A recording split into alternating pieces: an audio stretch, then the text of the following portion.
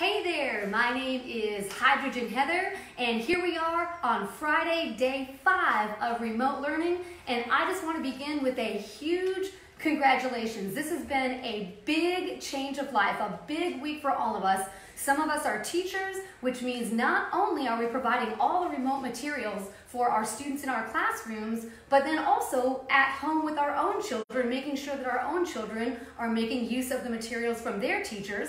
A lot of us are home from work, homeschooling for the first time, and look at this, we have all made it through. So let's begin today with just a fun experiment that you can set up probably in less than 5 minutes for your kiddos. We do the bee pollination game.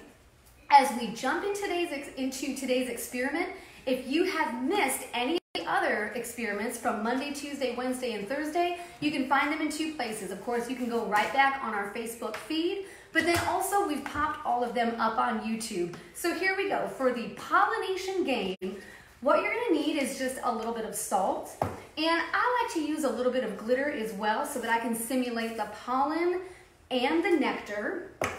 We're going to need some glue sticks, and each child is going to need their own balloon.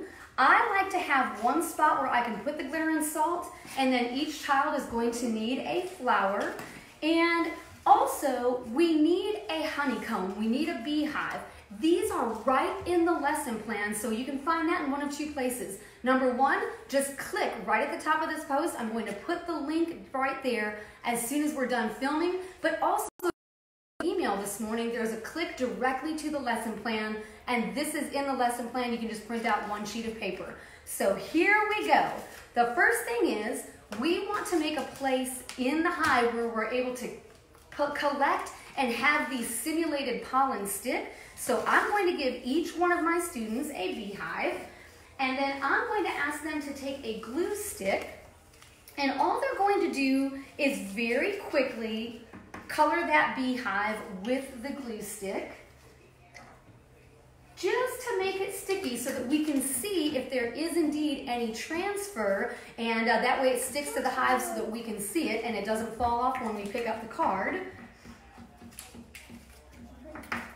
And as they are finishing up their glue, I'm going to make up my pollen and my nectar. This is super simple. First, I'm just going to dump a nice amount of salt. You can measure it, maybe a 1/4 cup or so.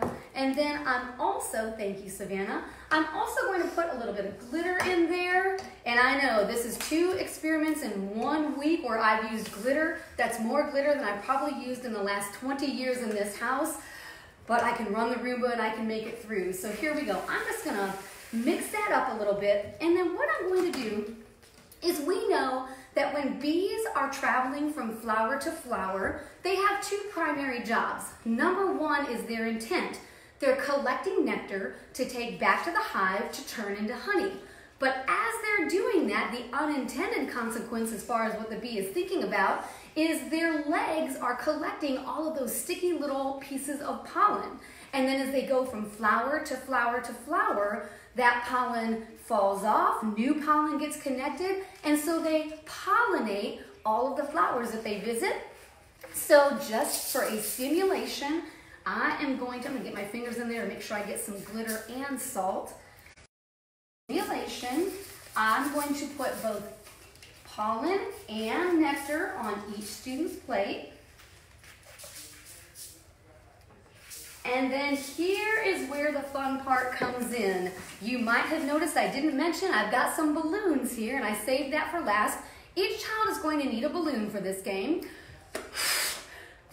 And of course, that's what makes it a game, because we want to make sure that this is super fun. So I'm going to hand you the balloon. Don't do anything with it yet. Let me get all 4 blown up.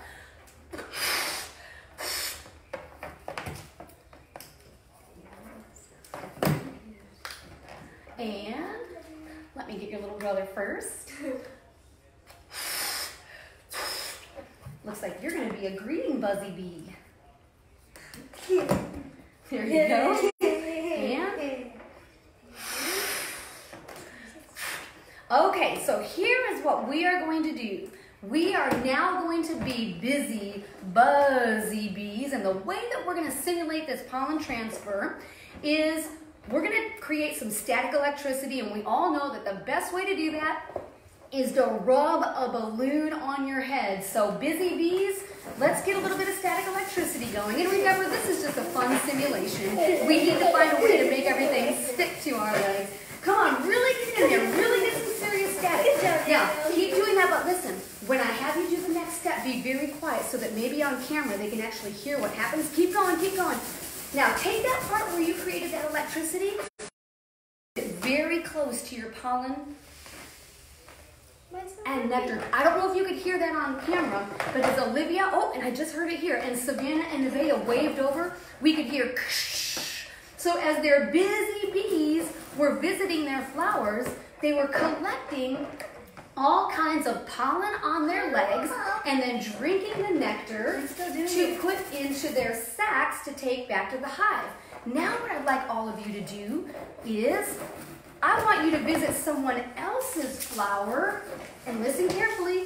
I want you to take that balloon and tap it and see if some of that pollen comes off. I can hear it. I'm not sure you can hear it on camera, but as soon as they started tapping, I heard another and that was when the pollen came off onto the next flower that they visited.